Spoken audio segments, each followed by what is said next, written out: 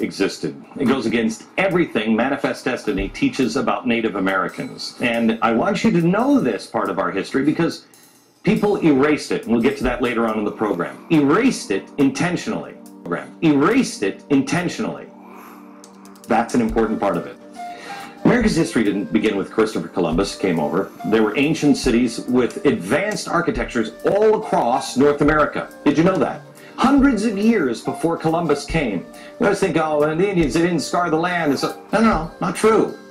These were cities as large as any in the world at the time. London or Rome, they were metropolises. Archaeologists say they have found evidence of 200,000 actual cities of mound-like structures all across North America that were here long before Columbus.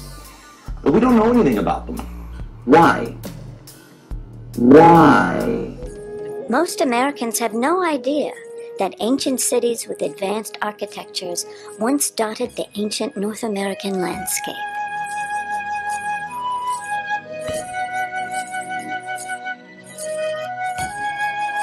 Director Kennedy has since coined a name for such places. What I call hidden cities. I use the term because these were very big places. There were more people, we now know, in Cahokia, across from St. Louis, than there were in London or Rome. For more than 50 years, evidence of humans in America much older than 13,400 years ago was simply dismissed, and anybody who attempted to go that way would not get research funding and would be ostracized by their colleagues and literally have their lives ruined. And this is most unfortunate, and it's not how science should proceed, because we now know that human beings have been in the Americas for tens of thousands of years before 13,400 years ago. In fact, the latest evidence puts them back more than 130,000 years in the Americas. And what that says to me is, if they were saying before that humans didn't come until 13,400 years ago and nobody should look, nobody should dig deeper, now we know they were there 130,000 years ago. That's more than 100,000 years of the American story that has not been told entirely because of the dogmatism of archaeology. And now reluctantly they're having to accept, all of the institutions are accepting, well, we're sorry, we got it wrong. But some who authored the very first publications of the Smithsonian, or the earliest books on North American antiquities, described and illustrated things that would surprise most of us today. Some people, such as Caleb Atwater and Squire and Davis, they believe the artifacts that they were finding around these mounds and cities and earthen structures, that this was representative of an advanced civilization. This is the very first publication of the Smithsonian Institution. This is the work that Squire and Davis were able to complete in the late 1830s, the early 1840s in what's called the Ohio Territory, which primarily worked in the state of Ohio, showing the monuments and the vast cities and the greatness that they must have had.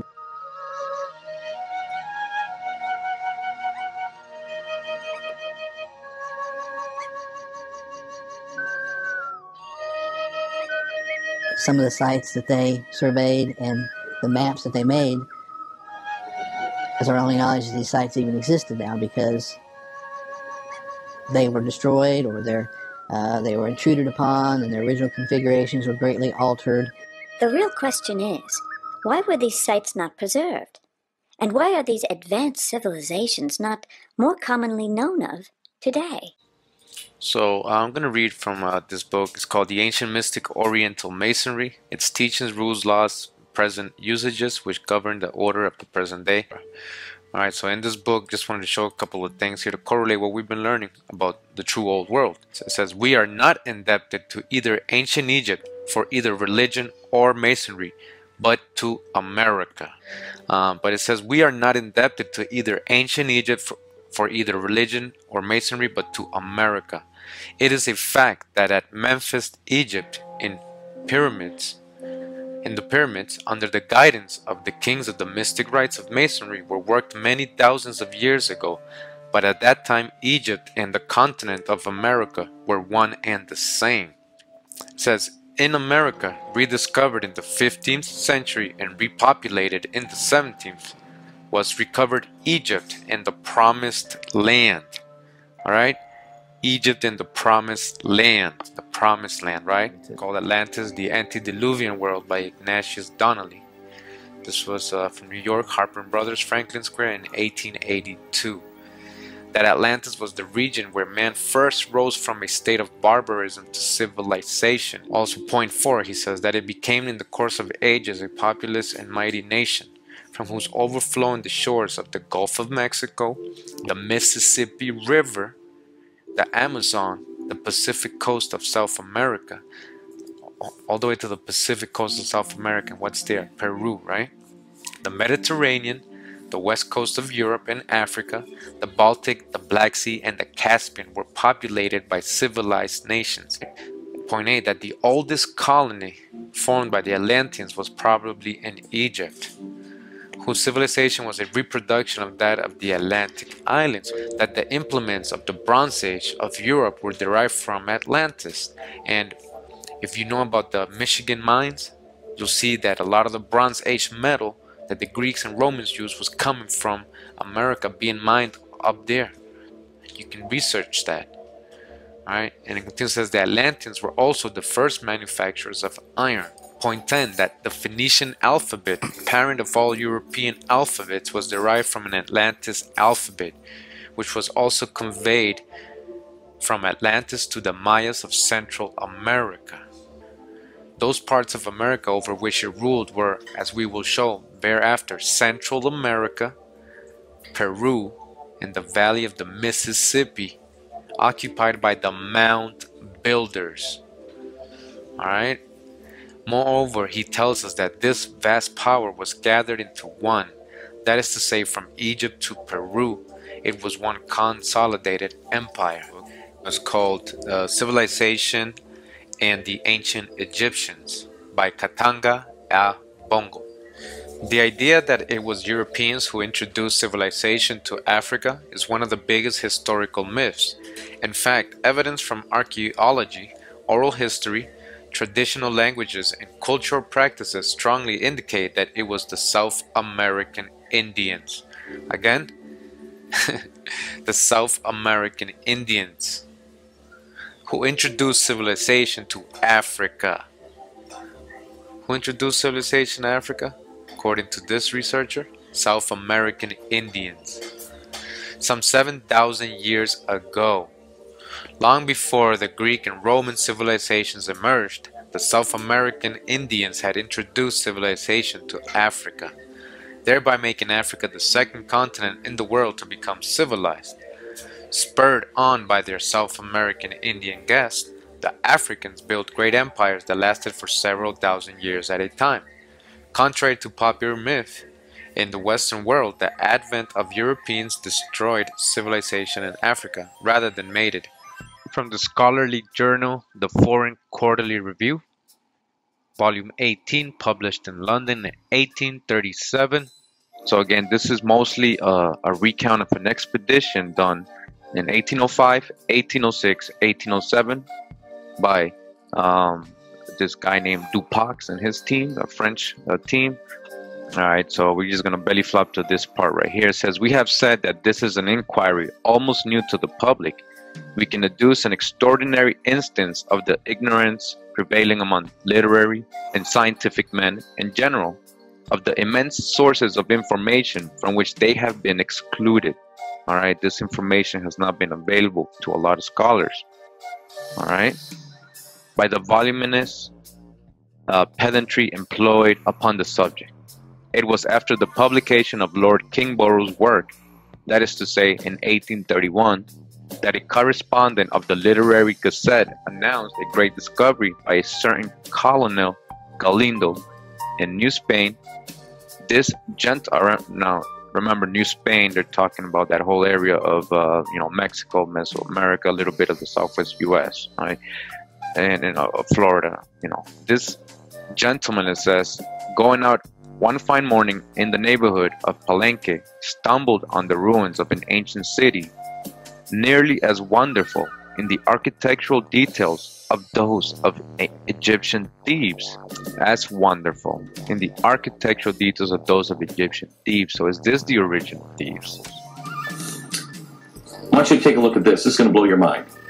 See this here? First, let me show you the Great Pyramid of Giza. You've seen this, one side of the Great Pyramid of Giza. If you measure it, it is from the bottom to the apex 606 feet. That's important. That's an ancient unit of measurement. It's referred to as the stade. Now I want to show you this. These are the Newark earthworks. They're here in Ohio. Yes, Ohio. The earthworks are made, they're structures that are made now of earth that has been built up from the ground in a perfect circle. Here it is, a perfect circle and a perfect octagon.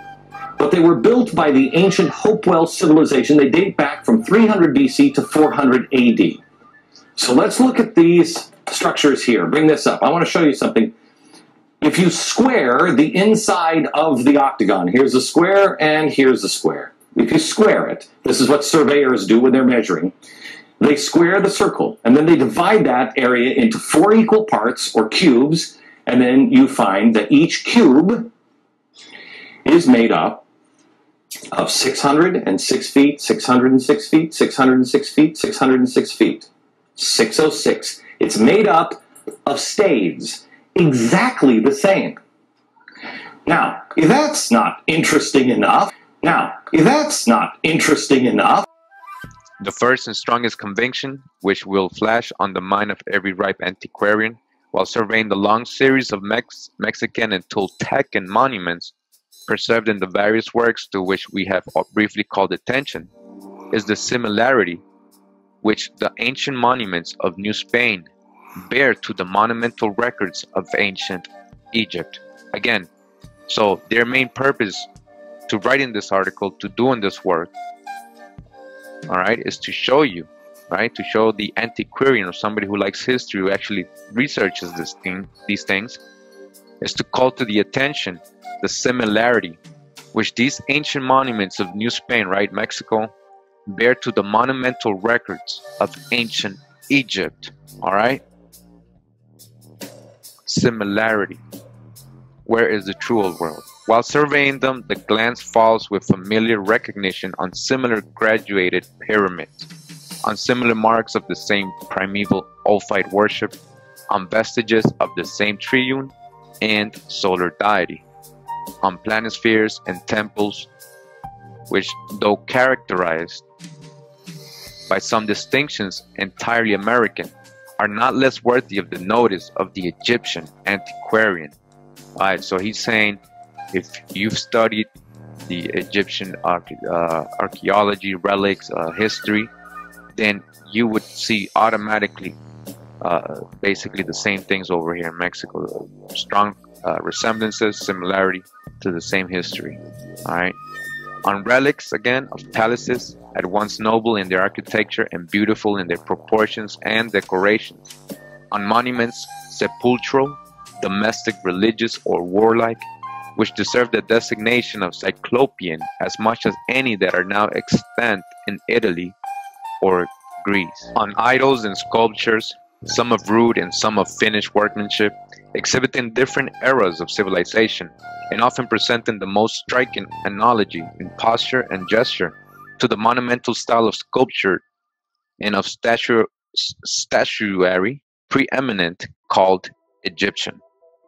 Lastly, the eye of the antiquarian cannot fail to be both attracted and fixed by evidences of the existence of 2 great branches of the hieroglyphical language, both having striking affinities with the Egyptian, and yet distinguished from it by characteristics perfectly American.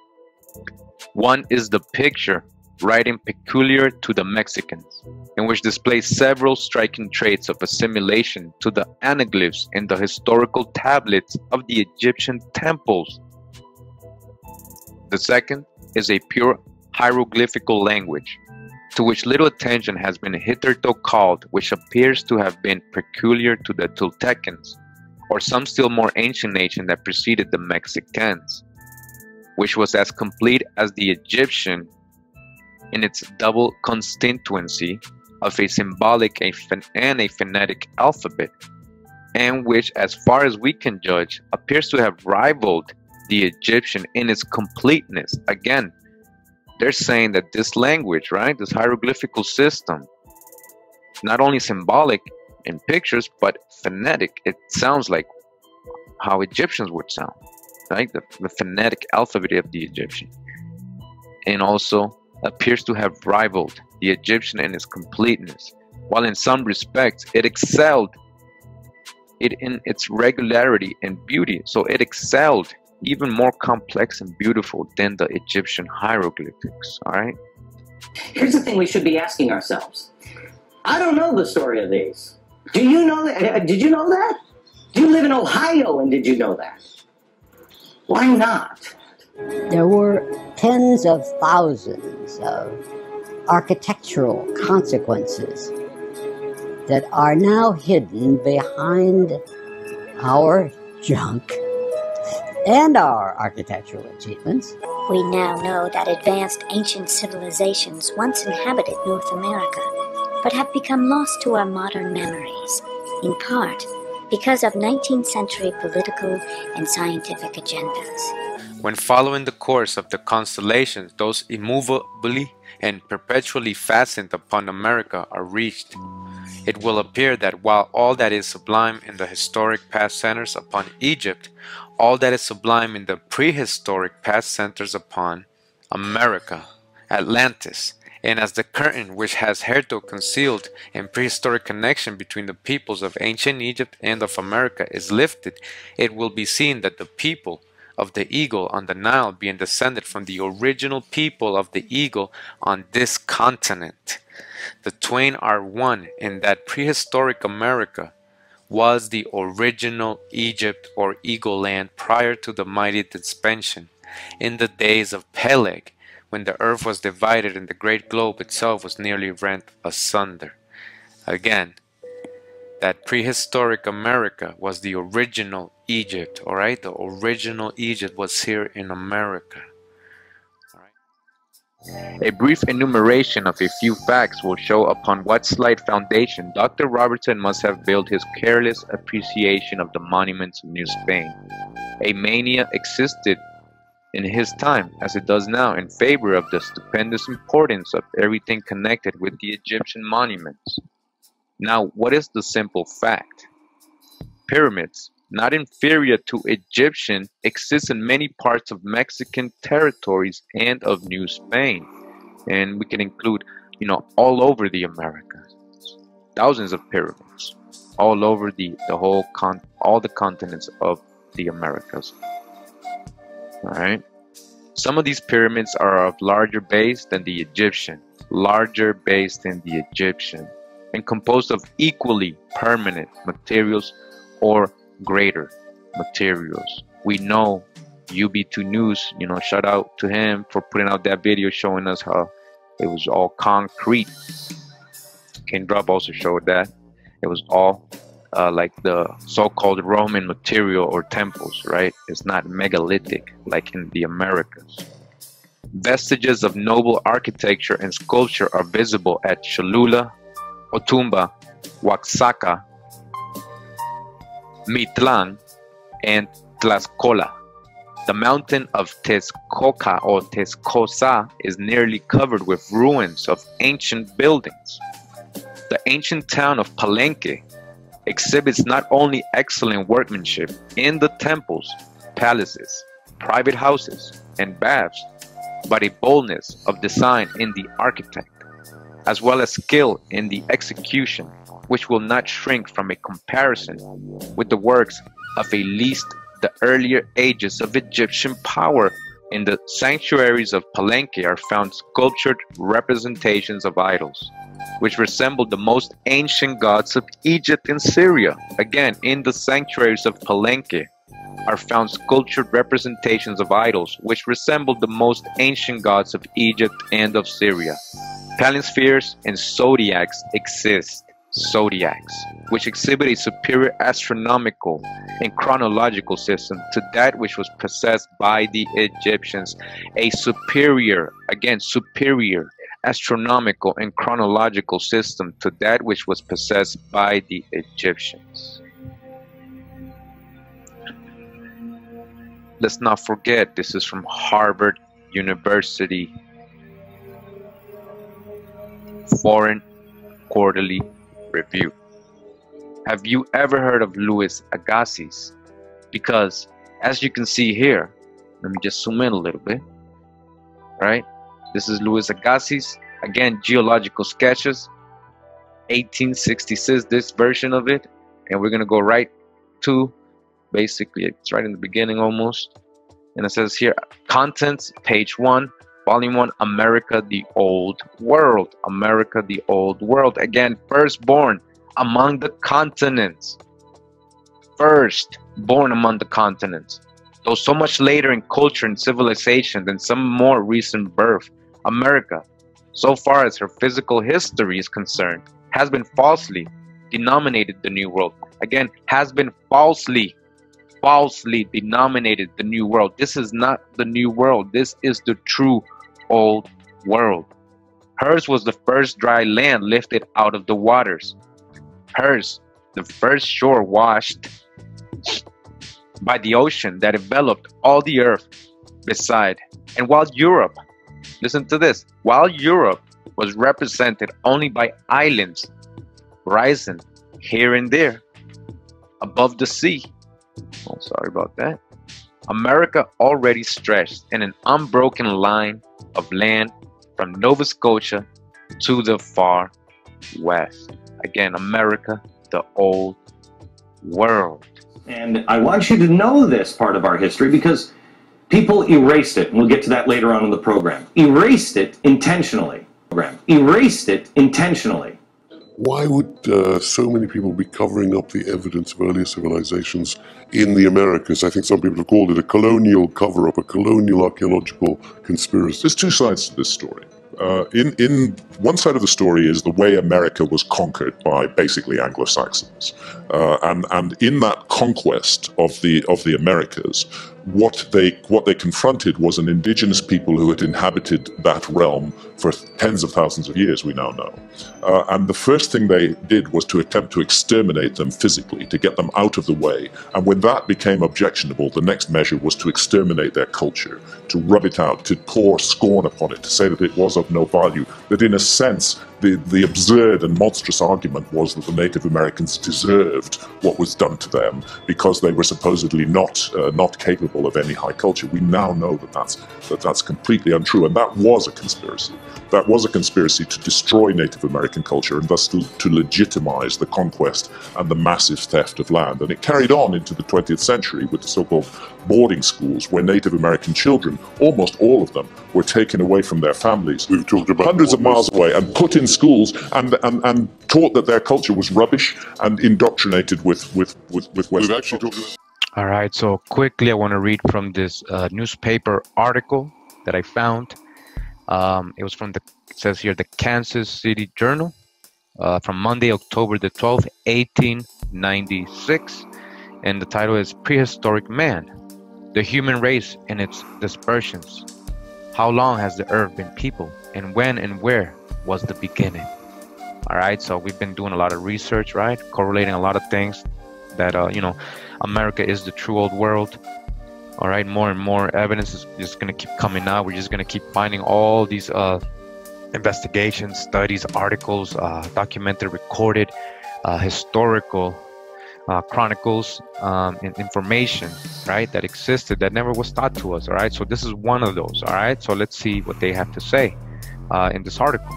All right, because we are talking about You know, a lot of Egyptian resemblances here in America. And the truth is that this is the source, this is their origins, and that's why there is some resemblances here to all the old world civilizations. You know, we have all that here. All right, it's not just like we're similar to Egyptians or we're similar to you know, the Hindu or all that. It's everything, because this is the source. So from here it's spread out to the rest of the world. All right, so let's see what they say right here. All right, so I'm just going to belly flop to this part of the article, and it says, after correlating all data that have been made public to the present time, all right, the conclusion is unavoidable that the oldest civilization was in the Yucatan and Central America. All right, again, the Kansas City Journal in 1896 wrote this. They're telling you that if you really do the research and you start compiling all this information, all this evidence, it's unavoidable, all right, that the oldest civilization was in the Yucatan and Central America. Future discoveries may change this conclusion. It seems that Egypt was first peopled by immigrants from the Yucatan. Say what? It seems that Egypt was first peopled by the immigrants from Yucatan. Space will allow only a few facts that clearly indicate the truth of this assertion. First, the pyramids of Yucatan are some of them much larger than any found in Egypt. All right, much larger than any found in Egypt. That of Cheops not accepted. All right, and Giza.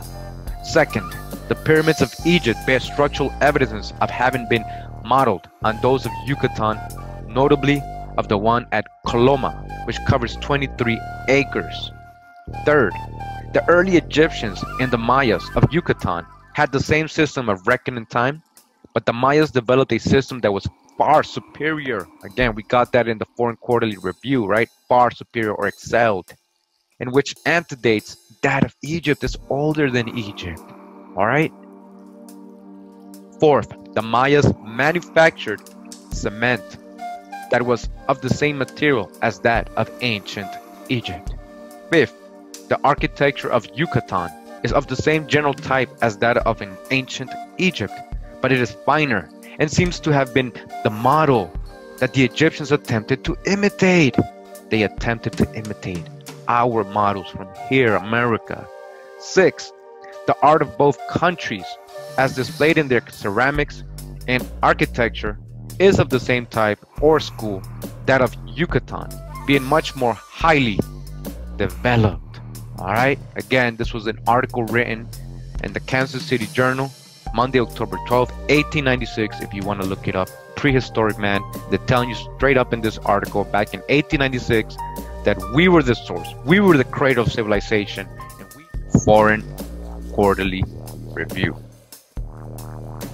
At Mitlan, there exists the remains of a palace which is of considerable extent. Its architecture, though distinguished by characteristics peculiarly American and different from that of any nation with which we are familiar, is to our view marked by features of stately grandeur and melancholy beauty. The roof of the portico is supported by plain cylindrical columns, no type of which we believe elsewhere exists. It doesn't exist anywhere else. The facade of the palace is covered with a beautiful matwork of basket scroll, which is a characteristic ornament of all the Toltecan monuments, which is often found in the sepulchral chambers of the same extraordinary people, and which Rossellini, by a singular coincidence, found in those of Egypt, among others of the magnificent scroll ornaments, copies of which decorate his liberations. It is curious that the ground plan of this palace is the Egyptian Tau. Again, it is curious that the ground plan of this palace is the Egyptian Tau. All right? The Egyptian Tau. Again, the T or the cross, the Tau, the Taf. It's Aboriginal, Paleo-Hebrew, one of the letters, right? The cross sticks. where energies intersect, a sacred place, a monument, the emblem of the Garden of Eden. The city of gold, X marks the spot, right? All right. Finally, statues sculptured in a purely classical style, unlike the rude deformities of Mexican art, have been found in the neighborhood of Otumba, Mitlan, Xochicalco, and the magnificent flower temple of Oaxaca, or Waka, right? Waka, Wakanda, sacred place. These are not the works of barbarians, as Robertson intimates. All right, so these weren't barbarians building these, having no metal implements to work with. This misconception is the result of the before mentioned confusion of two eras, and this confusion continues today.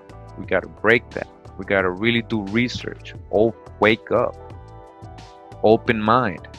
You got to prove your theories. You got to really research. Right? It is true that the Mexican semi-barbarians produced their root sculptures with stone utensils, but the civilized people who preceded them worked with copper implements, some of which have been discovered in their tombs.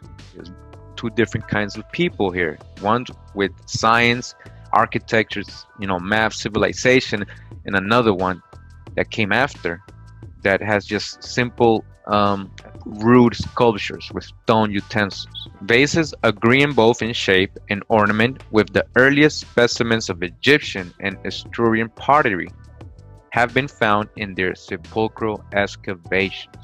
Moreover, evidences of an amount of civilization and of social comfort which are not to be found among the popular and boosted monuments of Egypt are furnished by the architectural memorials of this great, singular, and almost unknown people. And they say that you are unknown, and they say that you disappeared, and they say that you came from Africa. All right, so again, this guy's just saying, there's evidences of amount of civilization and social comfort which are not to be found among the popular and boasted monuments of Egypt. It just shows basically what he's saying. You're just seeing pyramids, but you're not seeing the whole town, the whole city. Roads are to be found not only in the vicinity of their great cities, but at considerable distance from them. Like I just said, all these ancient ruins are all connected by roads and highways in the middle of the jungle. That's what they're realizing today, this year. They're letting us know. And this book is from 1836, this article. Why didn't they teach us this in school? Who knows? We might have become archaeologists. We might have had an interest to dig into this stuff, to our own history. And vast and magnificent and grandeur, we would have probably been the archaeologists discovering and writing about this today. All right, but we weren't given that chance. They told us everything was over there and that side over there. Again, roads are to be found not only in the vicinity of their great cities, but at considerable distance from them, artificially constructed like the Roman military roads of large squared blocks of stone. These roads, on the same principle as the railroad, affect a continued level. They are in fact viaducts, as contrasted with aqueducts, which these people also constructed, where they traverse acclivities. They are parapeted, and the evidences both of regular posting stations at regular intervals, and of the regular division of the distances upon the principle of our milestones upon turnpike roads, are still to be observed. Bridges constructed of the same durable materials and traversing mountain torrents are also to be found. Where is all this in the so-called Old World and the other side in Egypt? Cyclopean in the forms of their masonry, they are characterized throughout by the same titanium character of wild and exaggerated grandeur. Take the Mississippi Valley civilization, which plays an important role in this book. The famous sites are sites like Cahokia or Poverty Point, or the Ohio sites such as High Bank and Newark. Amazing, huge geometrical earthworks, absolutely stunning. But the trouble is that in the 18th and 19th and 20th centuries, there was massive, large-scale destruction of these ancient monuments. They were not considered to be worth preserving. The needs of agriculture and industry were more important. So what we can say is that round about 90% of the monuments that were in the Mississippi Valley in, say, 1700 are gone now. All right, so we're back in this journal again, the Kansas City Journal, Monday, October 12th, 1896, right? Prehistoric man, right? We're going to continue. All right, so he's saying that these facts are: there are literature, art, and sciences that have left their evidences in North America that are more ancient, all right? More ancient and more worthy of careful study than any of that afforded by either ancient Greece or Rome. The time will come, all right? Remember, this is written in 1896, October 12th, 1896. All right? All right? Now listen to what he's going to say right here. The time will come when a classical education will include this study. My people, it's right now. This is the class. All right? You don't have to go to no college, university. All right? The time will come, the time has come when we are basically including this in our studies, that this is the true old world and you are the ancient one, the original, the so-called antediluvian. So again, this was an article by Edwin Walters from the Kansas City Journal, October 12th, 1896. The Kansas City Journal, 1896. This is on page 6. If you're interested to go look that up. Page 6, Prehistoric Man, the Human Race and its Dispersions. All right, the Maya, civilized. The Africans, Asians, and Europeans. Foreign Quarterly Review. Now continues, says, these facts being admitted or established, the question is, do the monuments of New Spain, as displayed in the illustrations of the works under review, correspond with three unvarying and identifying characteristics? Our reply is yes, they correspond entirely. Some of the pyramids, as we have said, are larger than those of Egypt. Some of them are different in their model, having somewhat of an Indian character, bearing strong affinity to pyramidal temples still extant in Japan. And it says, see the works of Sir Thomas Raffles for that. The Pyramid of Cholula exhibits a most singular identity with the model of the temples of Belus. Okay, so again, the Pyramid of Cholula exhibits a most singularly identity with the model of the temples of Belus. Belus Jupiter, Bel, Tower of Babel, described by Herodotus, and which by many scholars has been considered to be the scriptural Tower of Babel. All right. It consists of the 8 graduated square towers, each rising above the other, and terminating in a topmost sanctuary, dedicated apparently to the same solar god, but there are more singular analogies between the forms of some of the pyramids of New Spain and some of the most ancient pyramids of Egypt. Among the pyramids on the plain of Saqqara is one consisting of 4 graduated steps. The illustrations of the Antiquities Mexicanas furnish a copy of the Mexican pyramid of exactly the same form and nearly the same dimensions. So again, which one is the duplicate? They try to tell us that, this is that these Aztec and Mayan temples are a lot sooner, that they are not as old as the Egyptian pyramids, but we're crushing all this illusion, all this hijack, chronology-wise, history-wise, right? So again, the illustrations of the Antiquities Mexicanas, and that's the book I told you, this 9-volume book by Lord Kingsborough. It's available online, just Google it. Says it furnishes a copy of the Mexican pyramid of exactly the same form and nearly the same dimensions as the one in Egypt, in the plain of Saqqara. I look it up.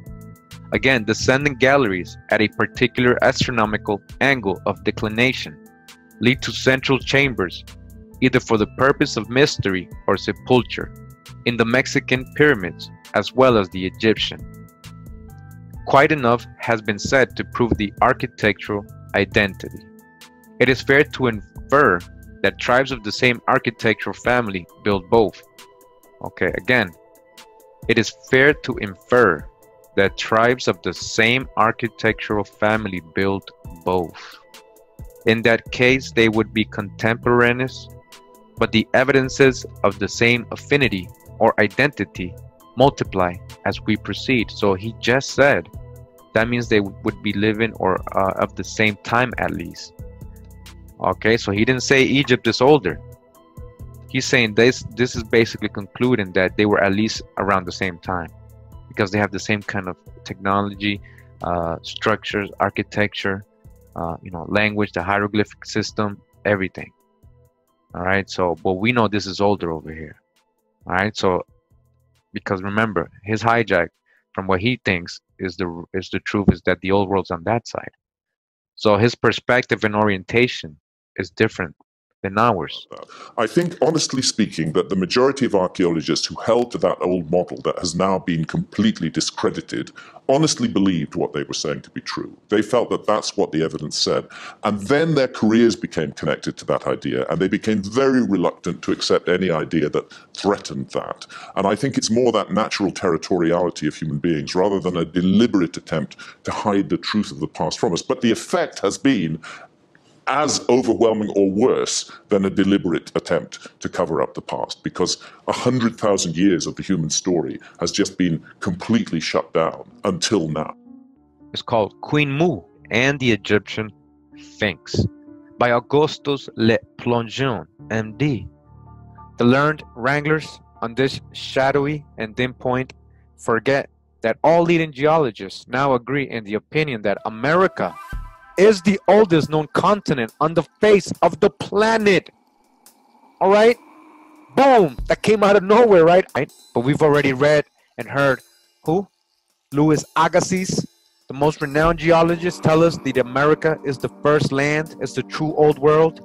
All right? And what is Augustus telling us? Right? That all the leading geologists now agree, not just one, all the leading geologists now agree in the opinion that America is the oldest known continent on the face of the planet, that the fossil remains of human beings found in various parts of it, far distant from each other, prove that man lived there in times immemorial, and that we have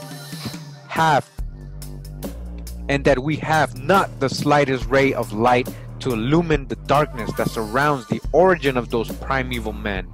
All right? We got in the past videos, right, how they're finding human bones in these deep layers, right? They're supposed to be millions of years old, right? All right, so at this time, all geologists knew this was the real oldest continent, the oldest known continent on the face of the planet, plain.